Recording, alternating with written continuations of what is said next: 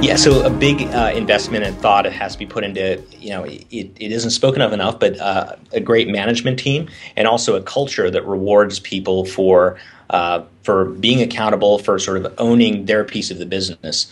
And so this is a learning process. This is something that's constantly evolving. But when you're a 20-person company, that looks very different. The culture is far flatter. But even as we have grown and we've started to have a management team, really everyone, I talk to engineers, I talk to individual salespeople.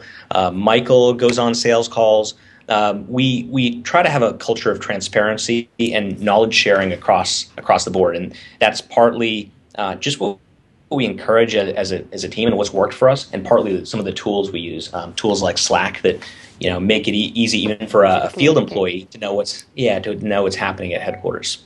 Right. There are lots of salespeople that I have talked to way more on Slack than in real life or on the phone even.